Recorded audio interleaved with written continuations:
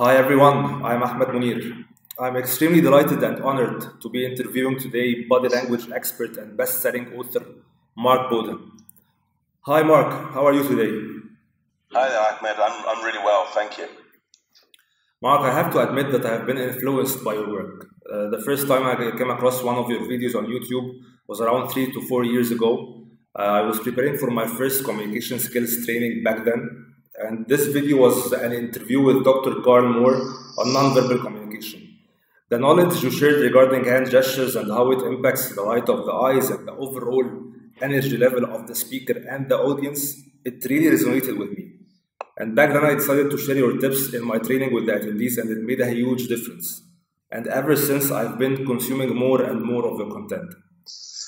So, Mark, what inspired you to become a trainer in the first place, and how did your training and speaking career start?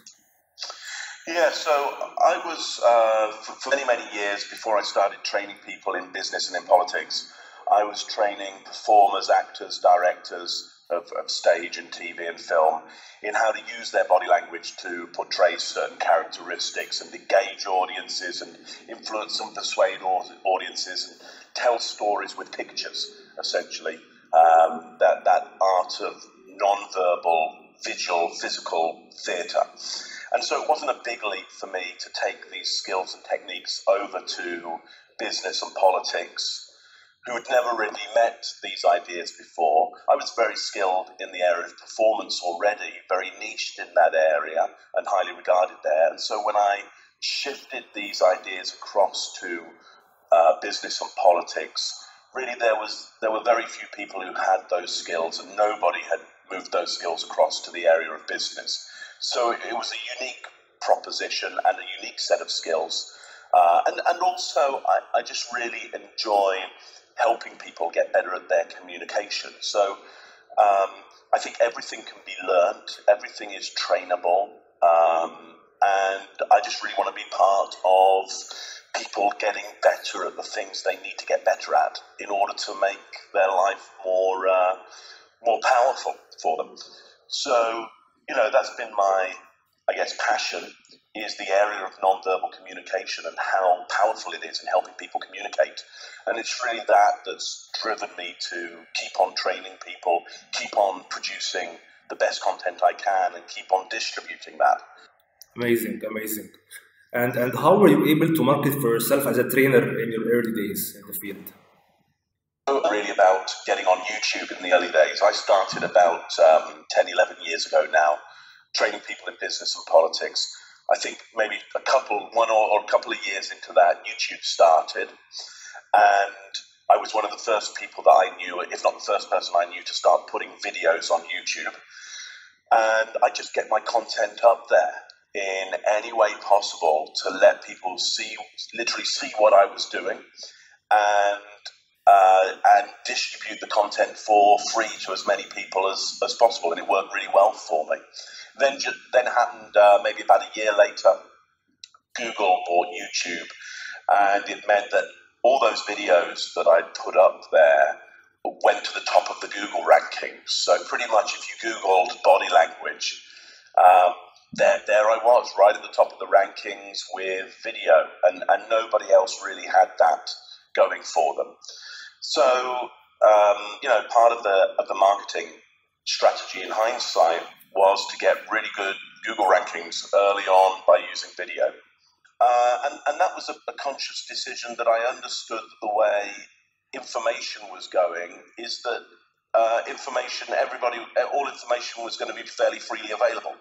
And I should start giving away that information, knowing that many people will want to buy more of it. They'll want to buy more in depth. They'll want to buy a more personal experience of it. They'll want to buy being with you face to face, one on one.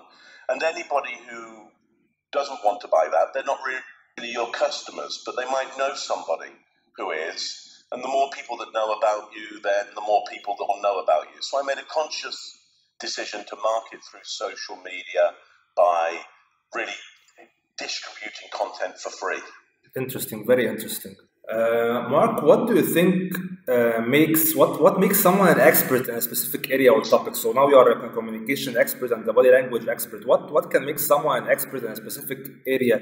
Is it reading, studying, acquiring certificates, or what do you think?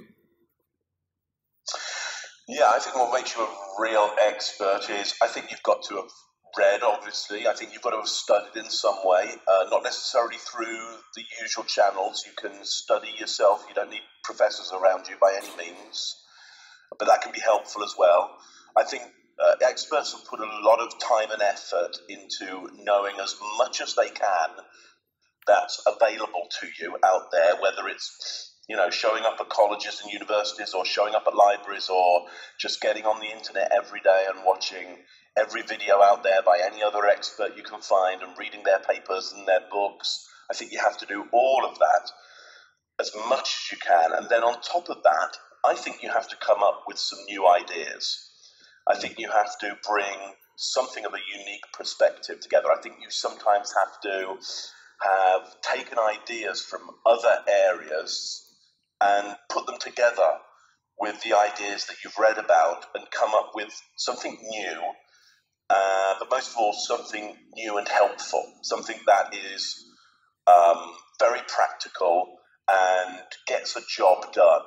So the experts that I like, and the reason I think, maybe I'm seen as an expert and see myself as an expert, is I've come up with some new models about nonverbal communication, some new ideas, and they're very practical models and they work really well and they get people the help and the results that they want.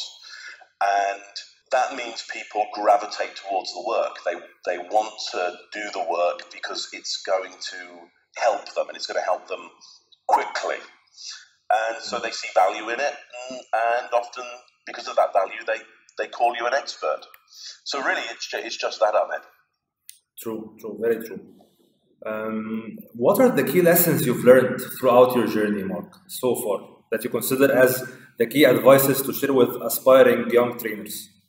Yeah, I would say it's that original lesson of don't protect your content. Give away your best content. Give away your best work. Give it to people for free, because people need to get a taste of what it is that you do, and they can't do that. Less people can do that if you're always keeping the content to yourself and not distributing it to people. And understand that many people will take your content for free and they'll use it and they'll get a good result out of it and they'll never buy anything else off you. And that's okay. They were never really your customer in the first place. But some people will want a closer relationship with you. They'll want more. They'll want to get more in depth. They'll want to know how that content specifically applies to them or to their people they're leading, or to them as leaders or salespeople, or to their organization as a whole. And they will be willing to pay for that, and they'll be willing to pay, a price that makes up for all the other people who got the content for free, essentially. So, one of the biggest things that I've learned is give away your best content for free, because it's great marketing to do that. Perfect. Mark, I cannot thank you enough for allocating the time to share your knowledge with us today. I've learned a lot already, and I believe anyone listening to this has found it very beneficial. Thanks a lot, Mark. Yeah, lovely. Yeah, thanks, Ahmed, for having me chat to you. If people want to know more and see what I do, then they just need to go along to www.truthplane.com, TRUTHPLANE, truthplane.com. Perfect. Yeah, will do. Thank you, Ahmed, and great speaking with you. Keep in contact anytime you need me to chat. You know where I am. Sure, thanks a lot. Thank you so much. It's been a pleasure, and have a great day. Thank you. Yeah, have a great day yourself. Bye now. Bye.